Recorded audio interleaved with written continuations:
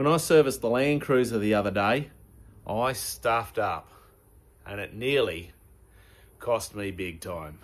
Let's have a look at what I got wrong. So I did a service on the Cruiser the other day because we had a big trip, about 2,000 Ks in front of us, and it was due a service. So I gave it a service.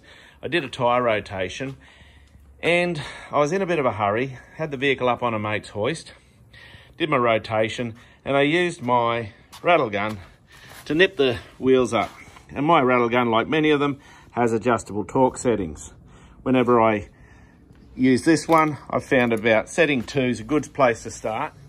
And then once I've got the vehicle off the hoist, I run around with my torque wrench and I do the wheel nuts up to their torque setting of about 100 foot-pounds. I think the actual spec for this vehicle is 97 foot-pound. I just go for the round 100. But I forgot to do that. And here's where I went wrong. That wheel stud broke. And you can see the fretting marks here where the wheel has been wobbling on the hub. So what happened, I was driving along on the way home, and the last 100 Ks of the journey, I heard a bang, which was probably that wheel stud coming out.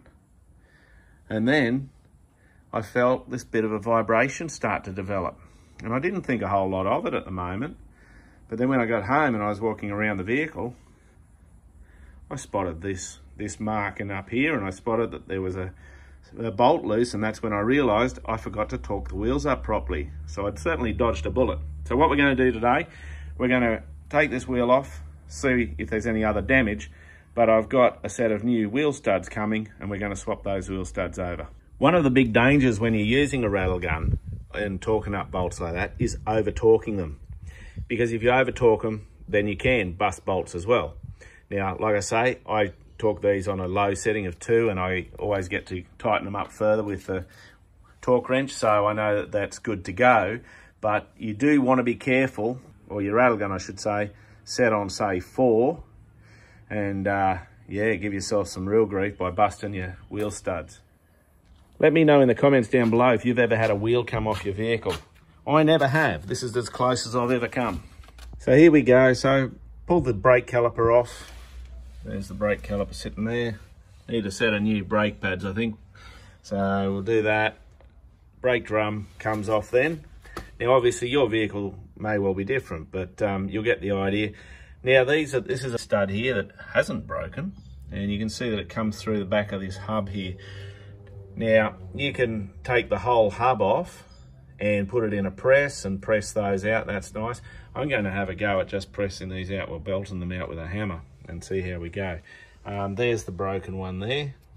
So that's the bad culprit. So we've got to get that out. So we'll have a go at getting these out and we'll see how we go.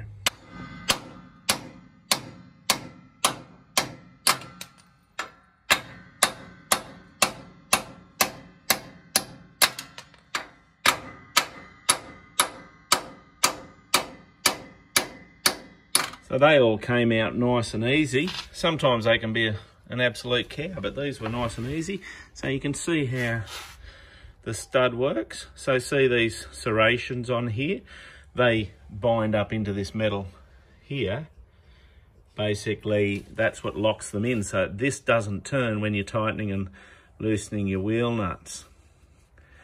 There you go. So these are probably okay, but because one's failed, they've definitely been stressed. So they're all going in the bin. There's the broken one there. Obviously, I don't have the old broken wheel nut because that flew off down the road somewhere. So whenever I'm working on my vehicles, it's always good practice just to inspect everything else in the area whilst you're there. So handbrake shoes, these I serviced all this not so long ago, so they're all new. And it actually works moderately well, but let's not kid ourselves, it's still a Landcruiser handbrake system. All right, and down here, this ring here is where the ABS works. That's the ABS sensor just there. And so that basically that sensor is looking at the wheel as it rotates and goes round, and these segments here flash past that sensor and tell the computer if the wheel's turning or not. And that's all part of the ABS braking system.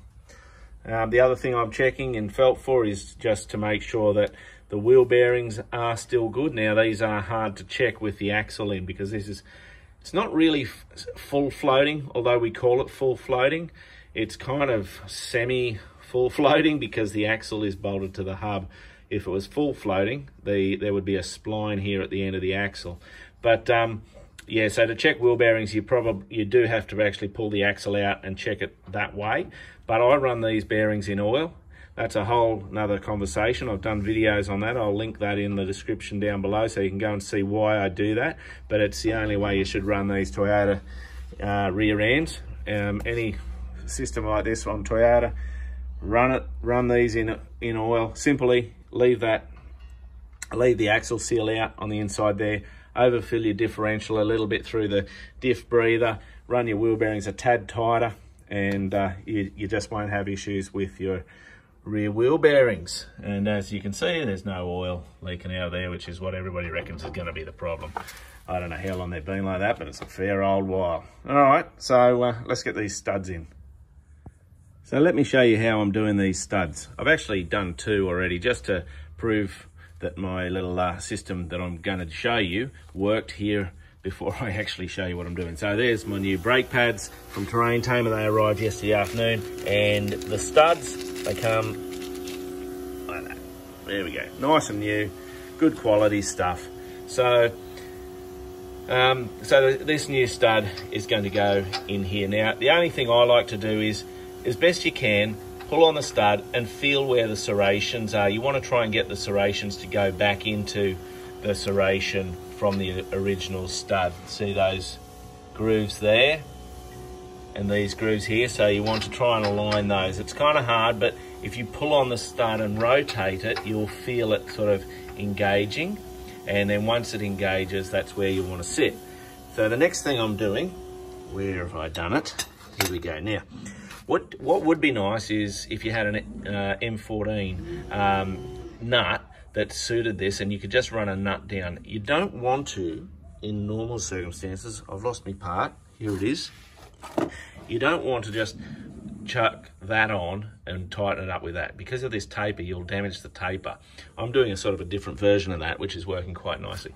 Obviously, if you had a nice, decent size, like a pretty decent size G-clamp, you could put a socket over there and clamp it into place. You'd need a pretty decent one with a bit of grunt, and you'd be able to press that in using that method there. So what I'm doing today, though, is a little different. I've got myself this nut here, all right? I'll just slip that over the stud. And then I am using, because I cannot find for the life of me, a M14 stud. So what I'm doing is I am using the wheel stud, or nut. Okay, it's good doing stuff one-handed while you hold a phone. Okay, and then there's what this is achieving is the same result. I'm not actually putting the taper of the wheel nut against this metal here. It's centralizing onto this nut, and then this nut is pressing on the hub, and it's put these two in quite well. Okay, so now that I've got that sort of there, now I want to get this wheel stud aligned in the back here. So this is just a feel thing. There it is there, I can feel.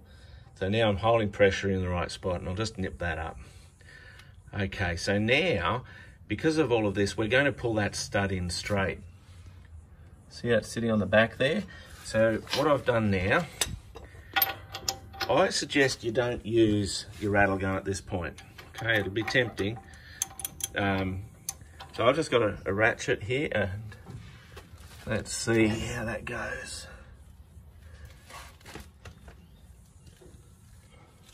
Yeah, that's pulling in quite nicely.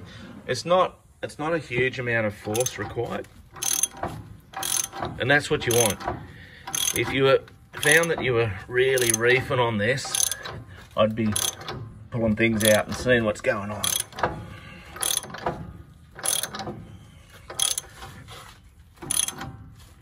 Okay, so now that's getting too tight for the ratchet. So what I'll do now, I've got my breaker bar here. Now this breaker bar is way bigger than needed. It's not like this is stupidly tight, but it's just a bit too much for my little ratchet there. Obviously, you won't be filming while you're doing this because you guys are smarter than me.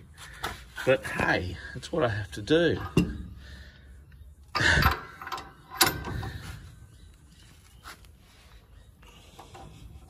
Of course, I could go and get Mrs. MadMatt out here and do all of that, but that then turns into a massive production. So, there we go. I got told off then. You wouldn't have heard that, but I heard the big hoy because she heard me say that. Okay, so...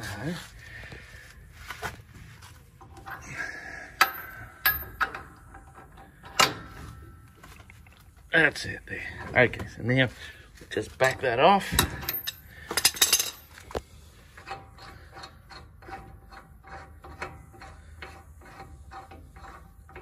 So it's really quite easy, and this is the sort of thing, honestly, if you had a stud break on the road when you were traveling, you can literally do this on the side of the road. Okay, so you can see I haven't damaged the wheel stud, the nut, I should say, getting all the words mixed up. And there you go, that's now in place. You can see that that's in place there. All right, so always carry a set of wheel studs with you when you're traveling, especially if you're loaded and in remote country, because they can break.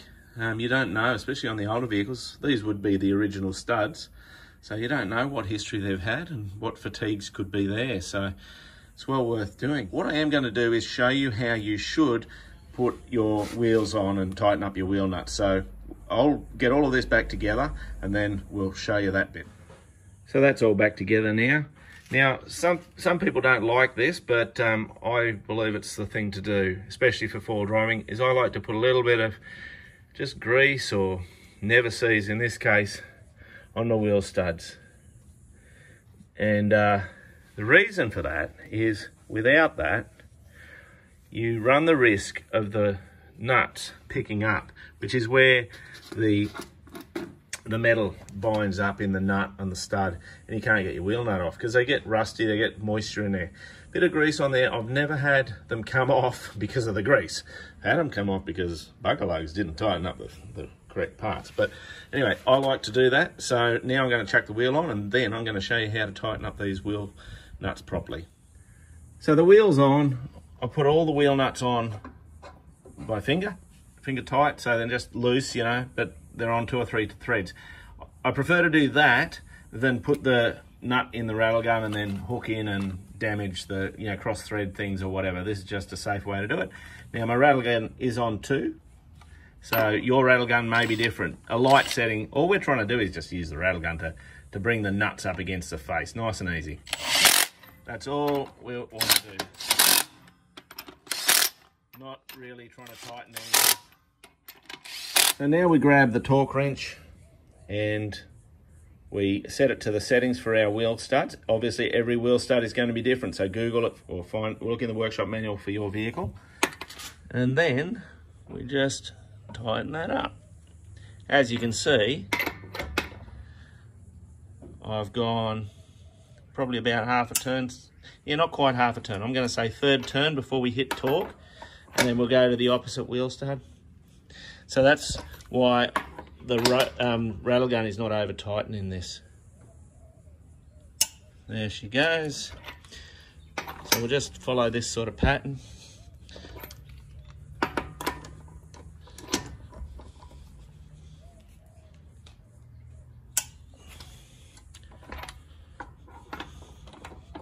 Now if you don't have a torque wrench, just use a breaker bar or the wheel brace that comes with the vehicle, and you're not going to do them as tight as you can. That's definitely going to be too tight. You just want them, well, it's sort of an experience thing if you haven't got a torque wrench. You know, it's just kind of a feel you'll have, and I can't really describe it to you in the video. All I can say is just don't over tighten them. And if you're not confident, check them after you've driven for a bit. So they're all now torqued up to spec. And the beauty of this is the standard factory wheel brace will get them undone if I have a flat on the side of the road, which is a really important thing. Well, there you go, guys. Look, I hope you learned something from that. They're all done up to torque now. And the beauty of that is that they're not too tight, so they're not going to come loose. They're not going to break off. And if you get a flat out there on the road, they're going to be able to be undone. If you do them up too tight or do them up with a rattle gun, sometimes on the road, you just will not get them undone. And that's the last thing you need when you've got a flat tyre and need to change the sucker. All right, guys, let us know in the comments down below what you reckon. Yeah, I'd love to know your thoughts. Have you ever had a wheel come off your car? Can't be good. All right, guys, I'm MadMatt. Stay safe on the trails.